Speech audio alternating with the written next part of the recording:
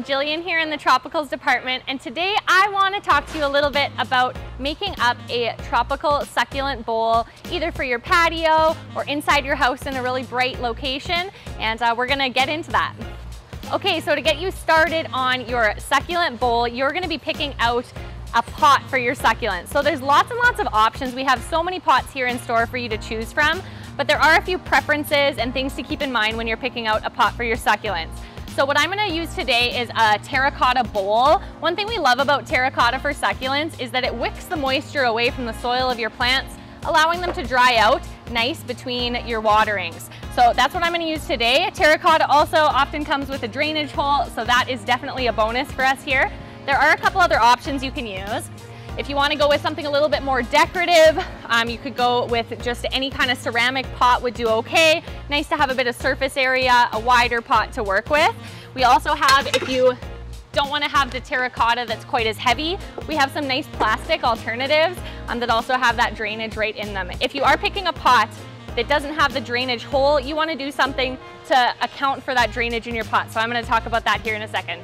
So let's talk about drainage and what that means for your plants. So it's always good to have drainage in your pots in some way or another. If you have a planter that's just filled with dirt, when you water it, you want somewhere for that water to go. And so that it's not just sitting in the roots of your plant, because that can cause root rot. So ideally, you want to have a hole in the bottom of your planter, whether that's a hole and a tray underneath, or one of the trays that's attached with somewhere for the water to go. But another alternative to this that we like to do here in the greenhouse, because some of those cutest pots don't have a drainage hole, is to add a layer of rock at the bottom, usually maybe an inch or so just to cover the bottom, and some charcoal. And those are going to help with your drainage so that if you've got a bit of excess water, it's got somewhere where it's going to sit that's not in your roots. Another method that you can use if you're feeling brave is you can get a drill bit and drill some holes in those nice pots, but you got to feel bold to do that. So next comes the most fun part about putting together your patio planter. You get to pick out your succulents. So this is the exciting and creative part, because really it's just what you like the look of. I've got a few tips on how to put together some succulents that will look nicely. You can kind of color complement. So say I've got a planter that's blue. Maybe I want to pull on some blue from the succulents that I pick out. What I like to do is I like to have a few different heights and textures and colors in my succulent bowl. So today I've picked out a few succulents for textures. I've got one succulent in the back here that's going to act as a little bit of height. This is a succulent that has a growth habit where it'll get a little bit taller. And then I've kind of got a feature succulent that's going to pull on some of those same tones.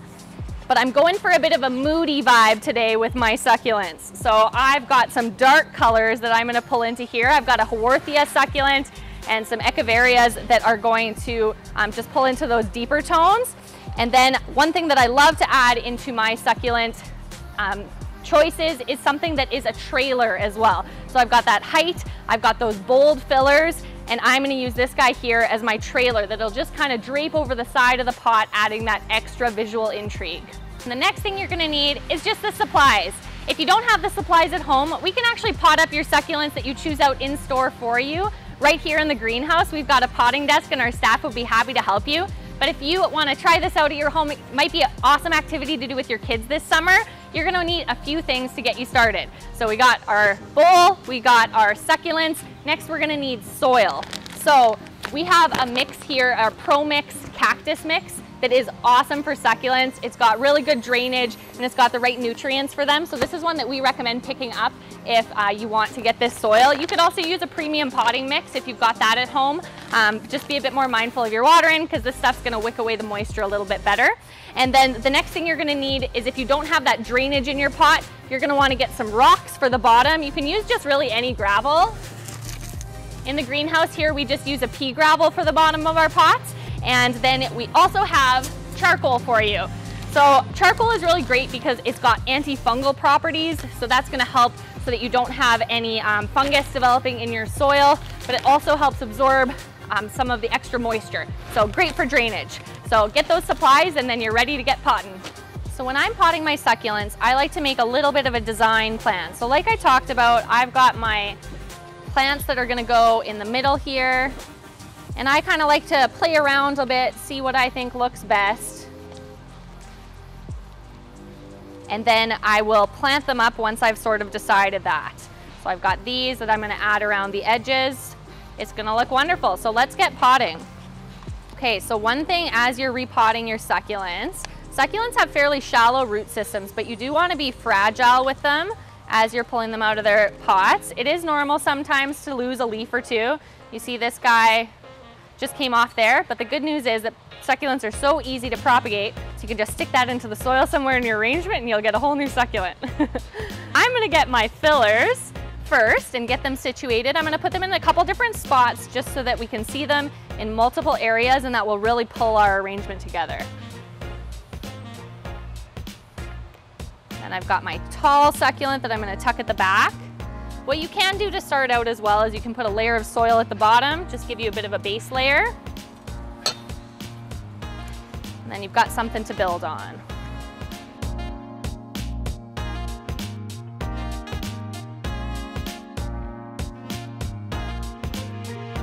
When I'm potting my succulents, some of them might be a little bit root bound, and sometimes you can kind of tickle the roots a little bit, but you don't need to do it too much.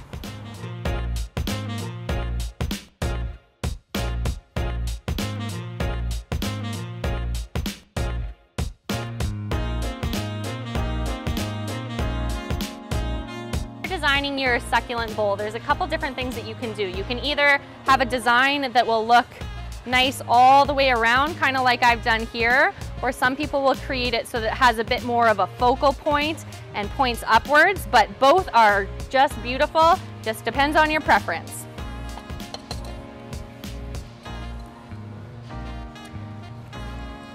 So as I have them all in the bowl now, I'm just gonna tuck some extra dirt. And you can fit a lot of succulents in one small bowl. Because of those shallow root systems, you can really tuck them in tightly together, and then that will just get them nice and big and beautiful and full for you as they grow.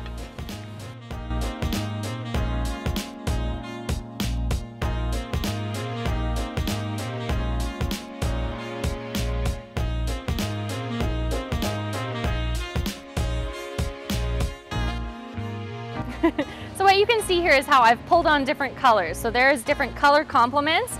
So in this sedum here, it's gonna pull on some of the darker tones of some of these succulents, and then I've got the lighter tones from sort of the middle of the sedum as well. So they're just complementing each other and creating their own vibe.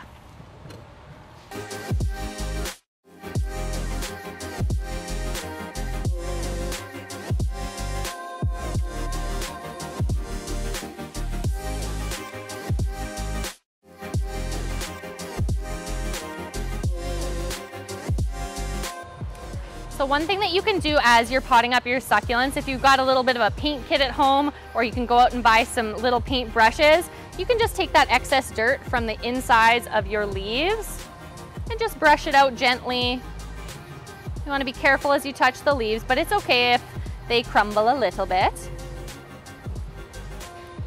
This will just get all of that extra dirt out so I can keep my succulents nice and healthy.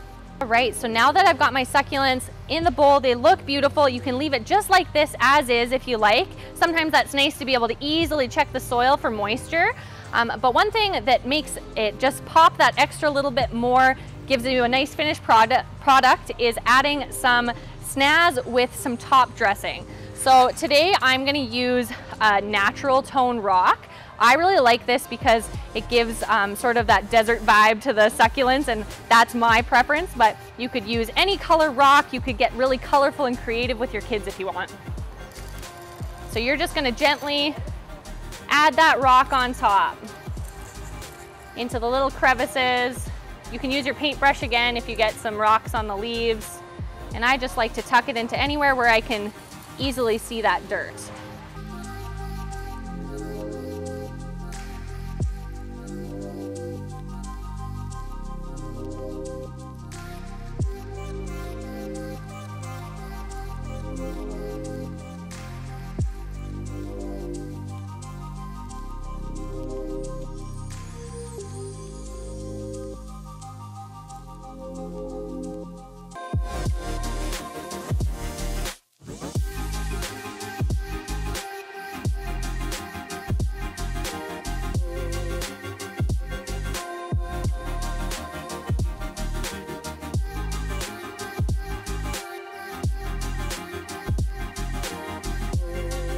Another thing that we love to do in the greenhouse, just to add a little bit extra texture into your arrangements, is add some natural pieces.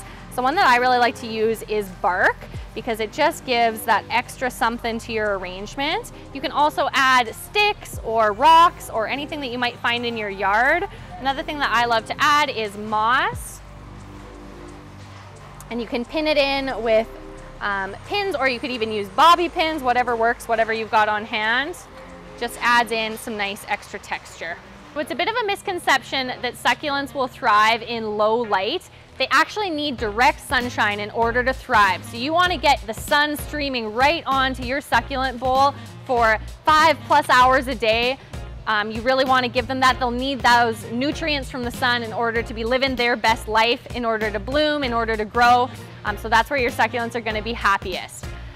And then you want to think about watering your succulents, but you don't want to think about it too often, because succulents thrive on a little bit of neglect. You want to let them dry out between waterings. So if you've added some rock onto the top of your arrangement, you might want to tuck the rocks to the side and stick your finger into the soil just to be sure that it's really dry before you water it.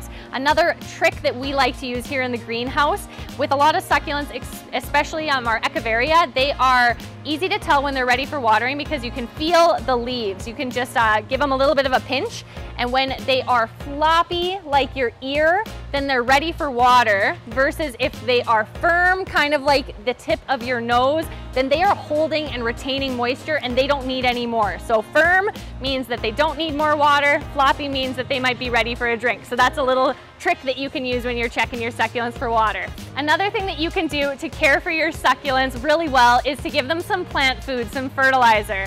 Succulents like to have some nutrients in order to thrive, in order to grow more quickly and to take off for you. Just like us, we need 3 meals a day. Your succulents like to get some plant food. Not 3 times a day, but you might find that you're fertilizing your succulents every couple weeks in the summer when you water, or maybe once a month, just kind of depending on what works well for you. We've got a couple different fertilizers that will work well for your succulents. We actually have a cactus fertilizer specifically that has nutrients that are really great for succulents and cacti, similar to that cactus soil. And we also have a liquid Schultz 10-15-10 fertilizer that is good for your tropicals, but also works for your cacti and succulents. So if you've got lots of other tropicals, this one might be the one to pick for you. So there you have it. That is how we create a beautiful succulent bowl.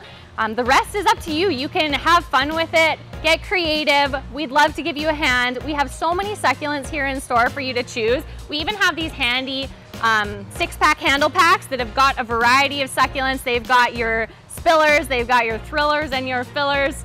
So you've got lots of options there. So many varieties, there's so many colors, textures to pick from. We love doing succulent arrangements, so we'd love to give you a hand with this, and it'd be a great summer project. Awesome, and just make your patio feel like home this summer.